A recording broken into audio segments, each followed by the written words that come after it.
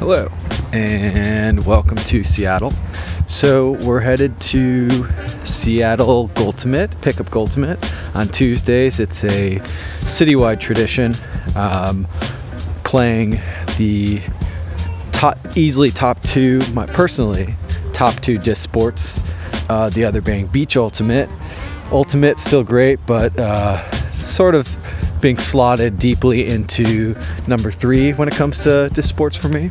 But anyway, we're heading to Seattle pick up Goalty over at the Seattle University turf fields, and we'll see what it's like out there. Usually numbers are pretty high, and usually we have anywhere from 2 to 3 kits going on a Tuesday afternoon, and today is pretty mild conditions, nice weather, not much wind, so we'll see you when we get there. Some of the sights and sounds of walking down the hill to Seattle University. Looks great. This is the Central District neighborhood of Seattle, which is a bit to the east of the city. You can see, or downtown rather, you can see downtown off in the distance there. Some nice graffiti. I'm a fan. Sometimes you just gotta give life the middle finger. So something Seattle's known for actually is, well, to some, is stickers. Like people tag things with stickers. What's that one at the top? I can't really make that one out, but tagging things with stickers is pretty common in Seattle. So you'll find a bunch of sticker artists that are usually are consistently putting up their sort of brand of street art stickers on like telephone poles and buildings and things. There used to be a street artist in Seattle called Shit Barf, who my friend D-Bone was a really big fan of. So you'd find stickers around the city that said shit barf on it, or they had variations on that, like too shit to barf, or too barf to shit for that matter.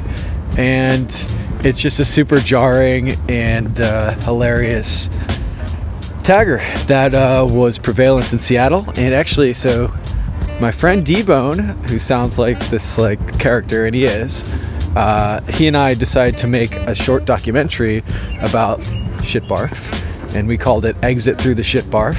So we started filming. We didn't finish it, which is sad, because it was going to be a really cool story of D-Bone trying to find shit barf and just understand why he's doing what he's doing, why he's writing shit barf on things. But we did put a trailer together, so if you're interested, I'll put a link up for the Shit Barf trailer, the Exit Through the Shit Barf.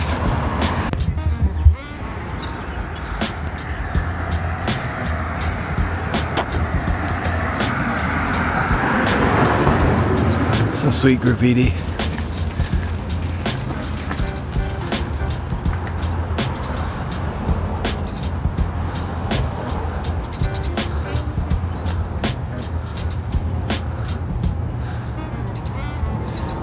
Some more stickers.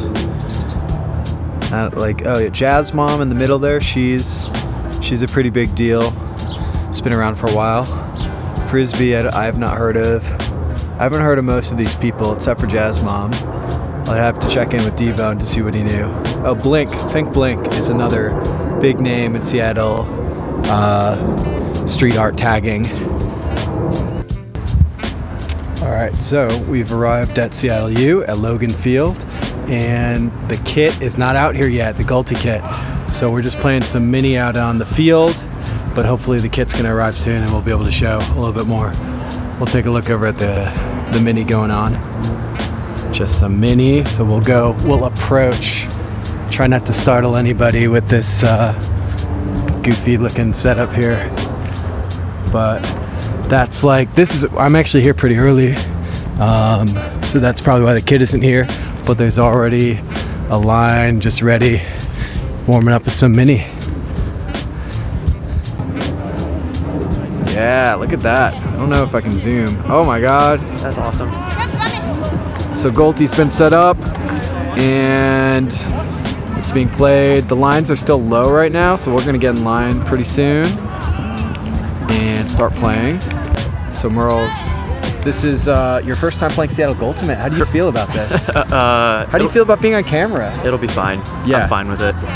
What do you see right now? Like, is this exciting for you? Like, can you not wait? Yeah, high level pickup makes me excited. Yeah. We don't get that much high level pickup in the cities. Well, people play Goaltimate and take it very seriously here, yeah, as you're about to see. Let's go. I might have. Maybe when you're running backwards. I think it's white. I'm not sending any releases. I want to be pixelated.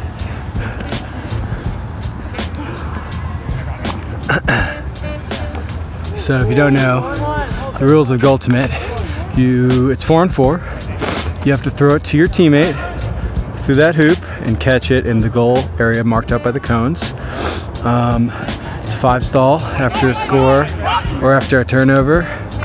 You have to clear it past the far line. So it's kind of like half-court basketball in that way. And it's a lot of fun. Here at Seattle University turf fields.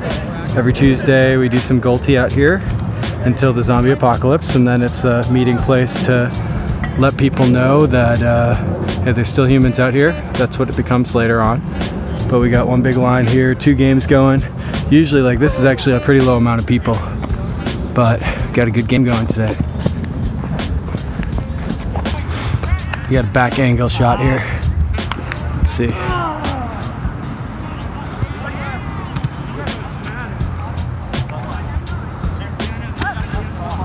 Ooh, almost a goal, blocked.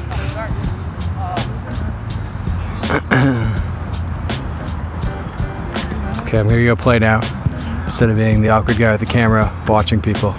Ooh, nice block, Tony. Okay, Where's that guy? so Goalty's about wrapped up. Good group today. Tony, this is our post-game interview. Coach Tony, what do you think about the game today? What can the people learn from you, the sensei? Well, good game. Hey, team game, team sport. Everyone left it out there. Everyone did their job. Yeah. 110%. Listen to coach, and team win. Yeah. I mean, you said everything, so thank you. Gavin, what's going on? How was the game today? It was fun. Yeah. Low key. Yeah. Chill. What's next for you? What's your next adventure? Amsterdam in 3 weeks. Whoa. Windmill windup. That's gonna be cool. Have you been there before? No. It's fun. You're gonna like it, I think. I hope so. I hope so too. I hope we do well. Yeah. All right. Well, this has been Goaltimate here at Seattle University Fields, and signing off. Thanks for checking in, folks. Stay classy.